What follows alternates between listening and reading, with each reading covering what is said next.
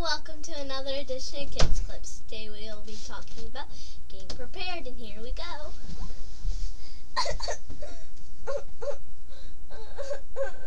I hear somebody crying. Rebecca, what's the matter?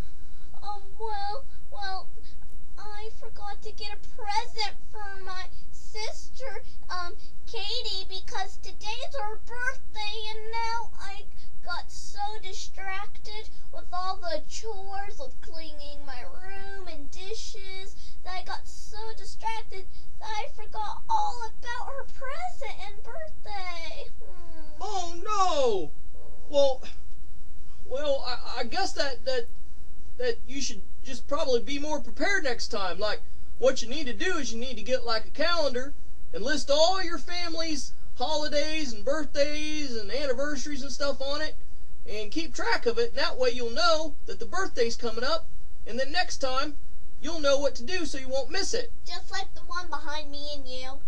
Yeah.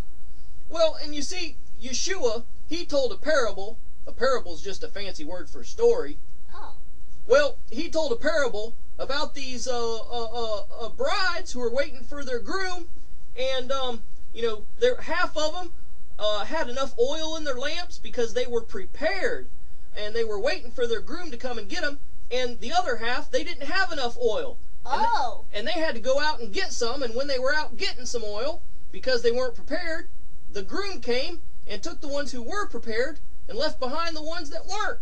So it's very important to be prepared. So what are you going to do? I'm not sure. What do you think I should do? Well, birthdays are not necessarily about getting gifts and stuff like that. It's nice to get presents, I know, but the person just wants your company and just wants you to be there for them for their birthday.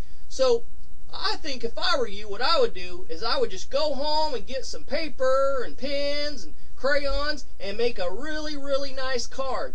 And because you didn't get something, and maybe you want to get something for your sister later, draw a little coupon to put in the card and say this coupon is good for maybe you'll clean her room for her, or maybe you'll do dishes for her, or maybe it'll be good for going out to a movie, or just think of whatever gift you want to give her, and then later on you can get it for her.